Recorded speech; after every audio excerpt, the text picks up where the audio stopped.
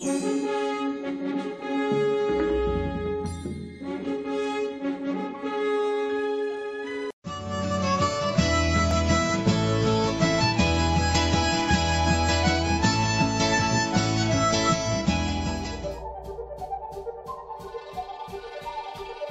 name and effects were updated once more with the 1996 debut of Frontierland later shooting Exposition.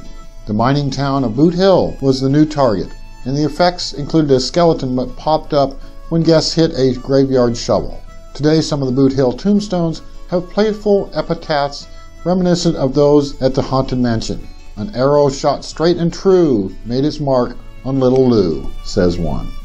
Take aim and fire at nearly 100 targets during an old-fashioned shootout amid Boot Hill in Tombstone, Arizona.